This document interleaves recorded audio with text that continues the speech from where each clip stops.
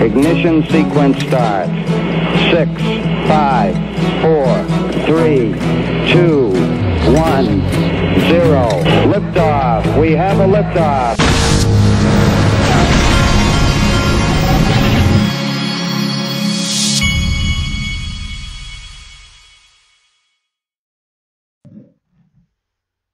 Hey everybody, this is the Digital Asset Investor, and at the end of this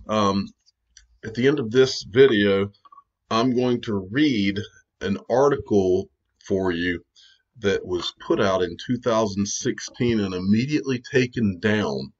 And I don't think I've ever read it on this channel before. Some other people probably have shown it before. There's a lot of new people. Well, first of all, there's a lot going on in the world right now. And there's a lot of new people coming into this space, and I'm not saying I believe all of the things in the letter, but I do believe a lot of the things in the letter. It's not a letter; it's an article that was written, or like a blog entry. But and it has to do with the Rothschilds, and you're not going to want to miss this. But let's start off here with Chinu Patel at Chinu Patel 29. From Cryptopolis, U.S. stocks halted. Now, I've been watching the stock market all day long, and this market has gone down over 2,000 points at one time. And they put the what do they call them? The curbs in, or the stop. They stop the market, and they have all kinds of rules where they can stop the market if it gets too ugly. I wouldn't be surprised if this got very ugly heading into about 4 o'clock. But anyway, this is something that Cryptopolis and Brad Combs were talking about the other day, actually, on one of their channels. But anyway, very scary things going on in the stock market right now. But hey, who couldn't have seen this coming? We've been talking about this for almost 2 years now on this channel.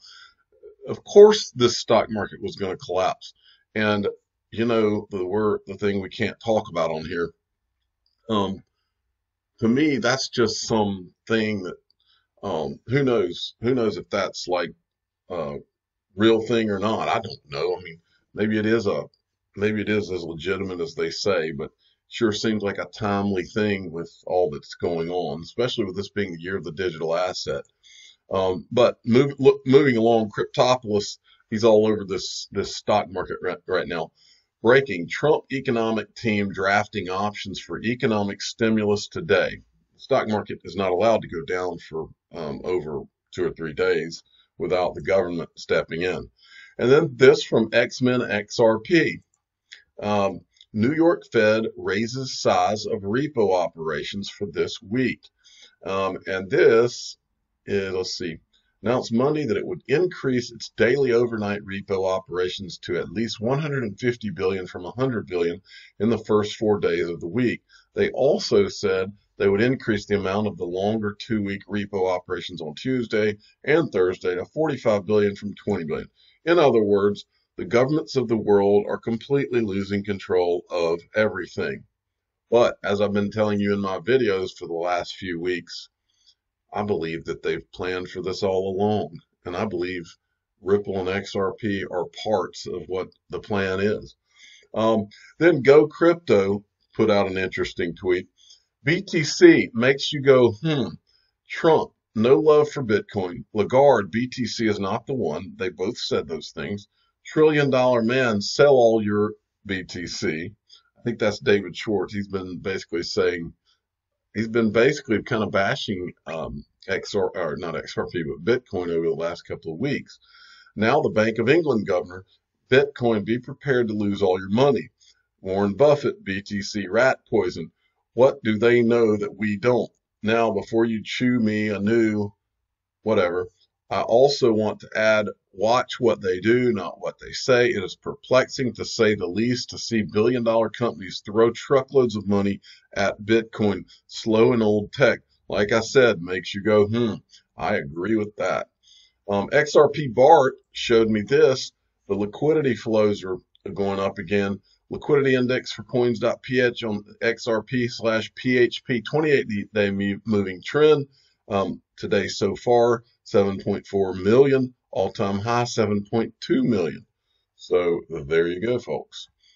And then there was this from Ian Northing. Now listen to this very closely. This, for those of you that don't know, Remember, the financial crisis, the problem was liquidity, everything locked up.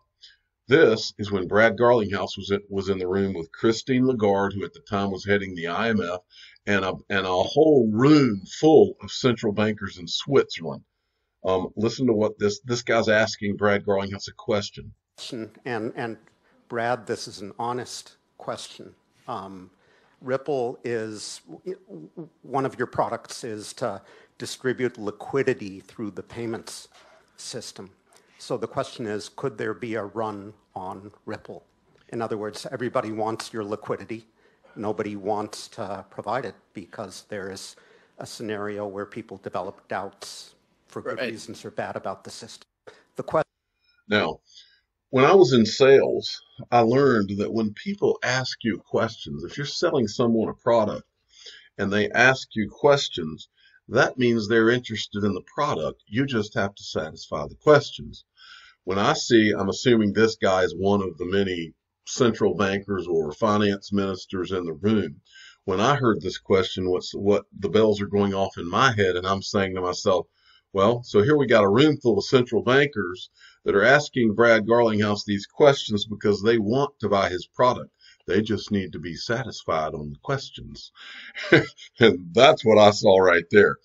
I believe Brad Garlinghouse was in that room to make these central bankers understand that XRP could help in a liquidity crisis. Just like what we saw from Chris Larson on stage at the Money 2020. I retweeted it. Go look at my tweet. I retweeted it today. I've shown you the video before where Chris Larson says in the financial crisis, we didn't have a real solution, but now he thinks XRP could be used as a solution in a liquidity crisis in another global financial crisis. So there you go. All right. And then next, my official neighbor, he's the official neighbor of the Digital Asset Investor channel, sent me this. Now listen to this. I went to the second part of it. The video, the sound quality is terrible. So I'll kind of tell you what he says after he says it, just in case you can't hear it. I think all of this helps. It helps, but it's hardly enough. Interest rate cuts don't help with a supply chain problem with people's social distancing and all that. What we need to do is put cash in people's pockets. As you know, I've advocated an electronic currency so the Fed can do that. We don't have it, but I'm really.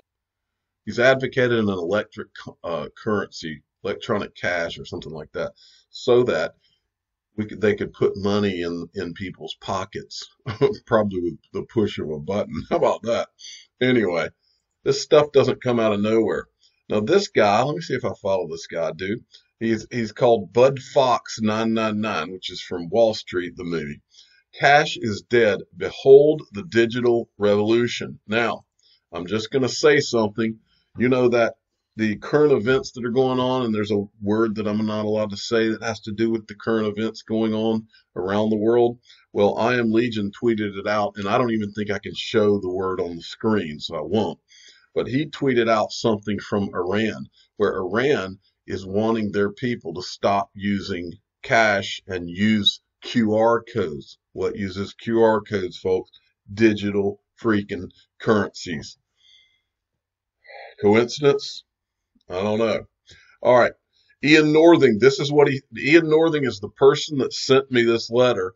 Now, I saw this letter back in, not letter, but it's a blog entry, I believe, back in 2018, I think I saw it. Never did talk about it. But like I told you, I've come a long way in what I believe, in how big I believe all this is in the last couple of years. So I'm going to read you the parts of this I feel like I can read you. Open your ears very, very well, folks, because you need to listen to what I'm about to read to you, okay? This is a big deal, okay? Now, I want to give a couple of caveats. The first is, I don't know who's covered this before. I have no idea. And the second is that I'm not reading this and telling you I believe every word. I'm telling you I believe a lot of the words, but not every word, okay? And I'll try to point out some of the things I do agree with. Okay, here we go. This article, the title of it is "The Days of the Petrodollar Are Numbered. Rothschild Scuttles It with Ripple for His One World Currency. The SDR IMF Coming World Central Bank." According to experts, New financial technologies and payment systems threaten the global dominance of the U.S. dollar in international payments.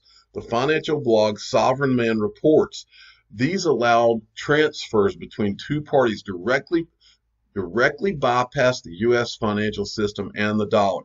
To date, practically all transactions were conducted worldwide through dollar accounts at U.S. banks. New innovative payment systems such as Ripple, based on the blockchain technology, begin to establish themselves as alternatives.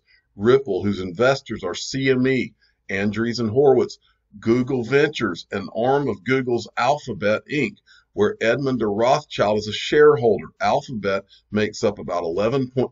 And by the way, folks, this article is from 2016. This isn't somebody that wrote this yesterday. 2016.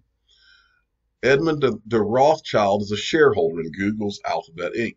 Alphabet makes up about 11.4% of Edmund de Rothschild Italia SGR SPA's investment portfolio, making the stock its third largest position. Edmund de Rothschild Italia SGR SPA's holdings in Alphabet were worth $8 million or so at the end of the most recent reporting period. I will also point out on the I showed you last week, on the steering committee of the Bilderberg Group is Eric Schmidt, the guy that one of the founders of Google. Just as a side note, Ripple offers the possibility of direct international transfers, a method that makes the dollar simply superfluous. See the feature above. Although the use of the alternative payment system is in its infancy, it already works. This was in 2016, remember. 2 months ago, a Canadian bank had made the first payment with the Ripple protocol to Germany. The Swiss bank UBS and Deutsche Bank joined forces in developing a new cyber currency. The system promoted by the Swiss bank could come on the market in consultation with Rothschild's central banks and Rothschild's BIS regulators. Simon Black of Sovereign Man argues that the often ruthless economic and geopolitics of the United States is expected to increase the incentive of other countries and banks looking for alternatives. They have abused the trust and confidence which was put into it by the rest of the world by amassing debt in huge extent, waging wars in other countries, and having dropped remote control bombs on hospitals. It also points to the example of French bank BNP Paribas, which had to pay $9 billion to U.S. authorities. Furthermore, the CME owns the Dow Jones, IDG Capital, which is a Ripple investor, I believe, China funded, and Santander of the Rothschilds and a member of the Inter Alpha Group are further Ripple investors. About the Inter Alpha Group, the advisor wrote on 27 September 2011, the group was founded by Lord Jacob Rothschild in 1971, at the exact time that Richard Nixon took the gold off the U.S. dollar and ended the Bretton Woods system of protection with fixed exchange rate. The U.S. Gold Commission in 1982 reported to President Reagan, quote, the U.S. Treasury owned no gold at all. All the gold that was left in Fort Knox was now owned by the Federal Reserve, a group of private bankers, as collateral against the national debt. Most of the $35 trillion of taxpayer-funded bailout money worldwide, Crisis 2008, has gone to the Rothschilds, Inter Alpha, and private banks. The City of London, the EU Inter Alpha controls 70% of the world's finance. Rothschilds also make up the 7 private banks known as the Federal Reserve Bank of America, formed in 1913. Rothschild's Banks of London, Berlin, Lazard Banks, Bank of Paris, Israel Moses Saif Bank of Italy, Warburg Bank of Hamburg, and Amsterdam, Kuhn Loeb Bank of New York, Chase Manhattan, Bank of New York, and Goldman. Bank of New York is now BNY Mellon, folks, and Goldman Sachs Bank of New York. These banks are a private credit monopoly which has preyed upon the people of the United States. Now, look, this is the part, I don't know about all this stuff, folks. I'm just telling you, a lot of these connections, there's something to a lot of the things in this. I'm not saying that the people involved are a bunch of bad guys and all that. I'm just saying that they are probably what they consider to be for the good of humanity, are working on some of these things, and that XRP as a global reserve digital asset is a part of solving a major problem, as Brad Garlinghouse has said. But anyway, I'm going to keep going. And now they intend to hold the world. Let's see. I'm keeping going here. This is this and this. It says China's new development bank, the AIIB, seeks cooperation with Rothschild's World Bank and IMF and is welcomed. Among the Ripple banker pioneers mentioned above are Rothschild banks. As I recently wrote, this is a paradox because the Rothschilds have bloodily staked on keeping this Fed's monopoly to print U.S. dollars. Rothschild knows the weakening of the petrodollar means the fall of the U.S. superpower status, its loss of always enough short-term credit to fund its Army, Navy, and Air Force in perpetual wars, enriching Rothschild's other money machine, the military-industrial complex. It will mean the collapse of the dollar and probably war against the other saboteur of the petrodollar, Russia, who is abandoning her Rothschild central bank and her dollar dependency. So what is the reason for Rothschild shooting himself in the foot? Let me see if I can get back to the next. Okay.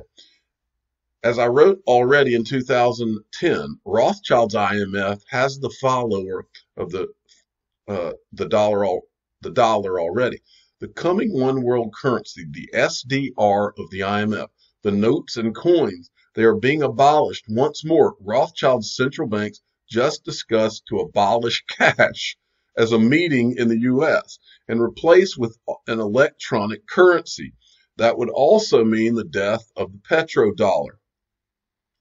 At the same time, Rothschild agent Soros is scuttling the EU and the euro since Germany would not pay for their demanded fiscal union.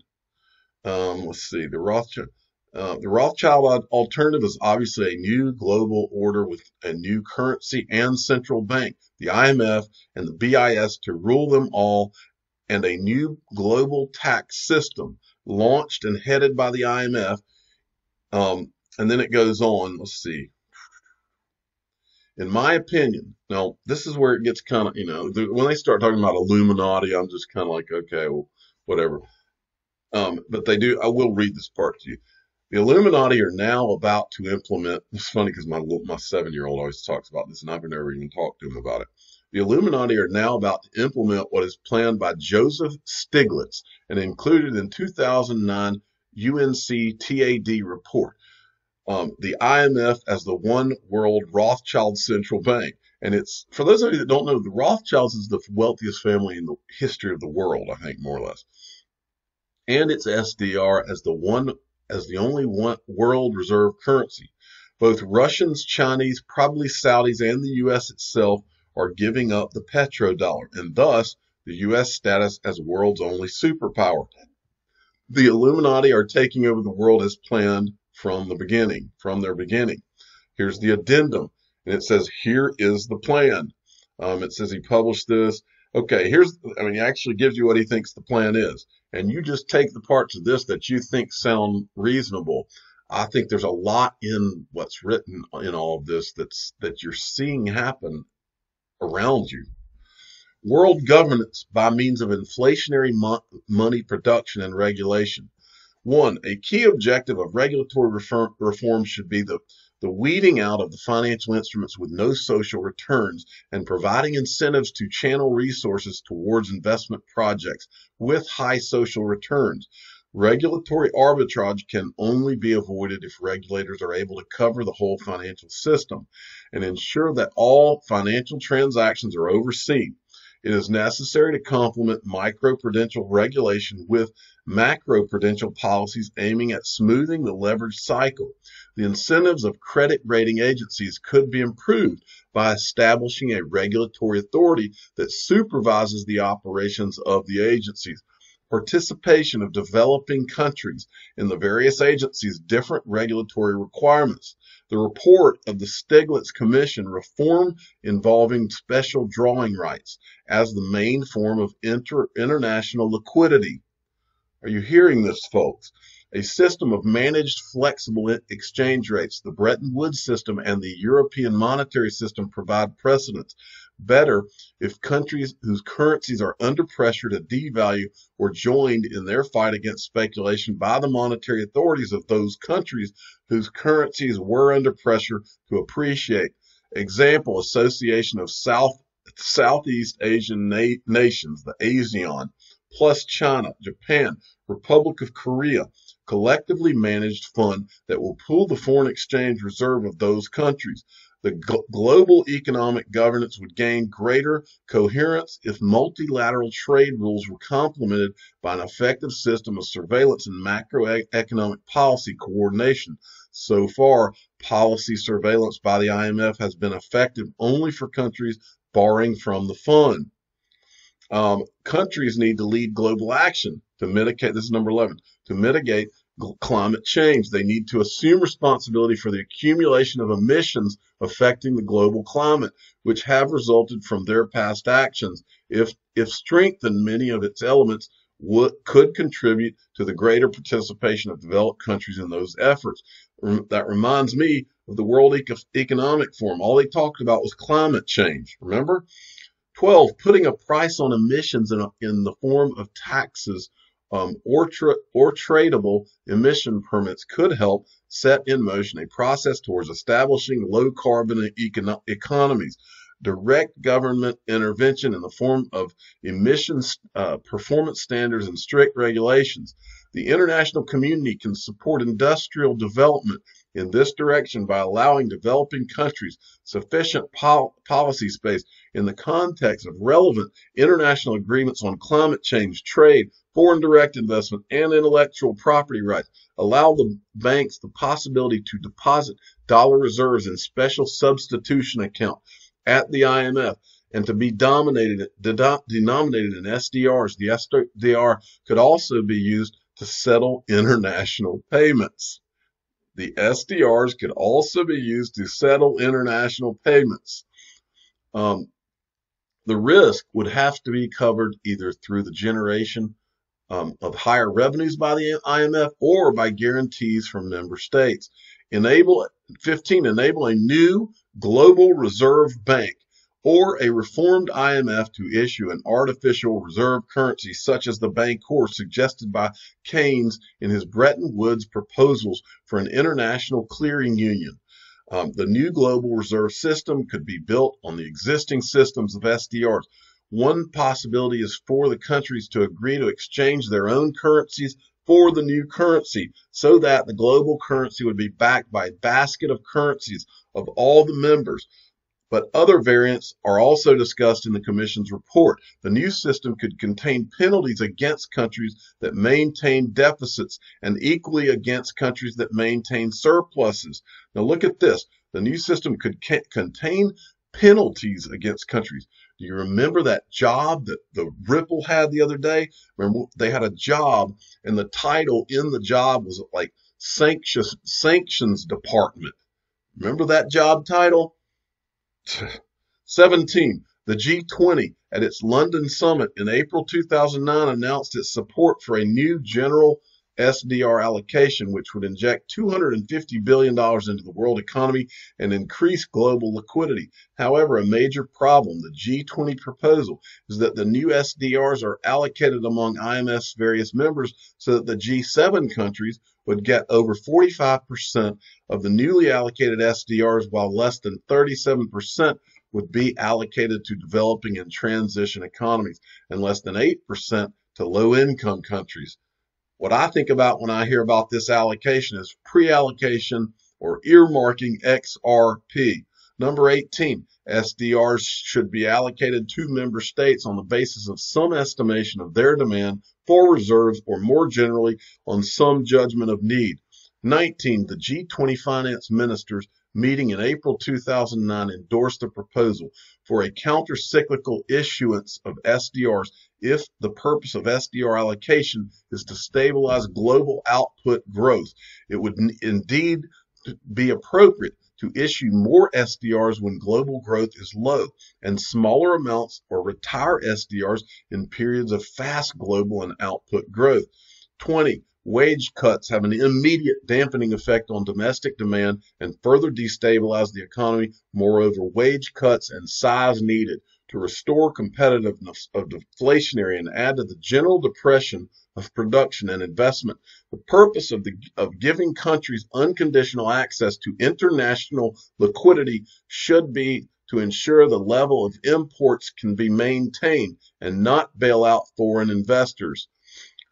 I'm the digital asset investor. I'm not an investment advisor. This is for entertainment purposes only. Please subscribe and hit the like button. Tell your friends and family to take that little blog entry for what it's worth. You listen to that and you just think for yourself of all the things you've seen on this channel and other channels. Which parts of that make sense? There should be a few things that wake you up in the middle of the night and make you think. It's been right there in front of our face all along, folks. How many times have we listened? How many times have we heard Brad Garlinghouse say the New World Order, or that their plan is to make XRP a global reserve currency, and Miguel Valles say in a matter-of-fact way that his goal is to have the liquidity of a fiat currency like the Swiss franc. How do you do that? You do that by having much larger people involved, much larger players. Thank you for listening.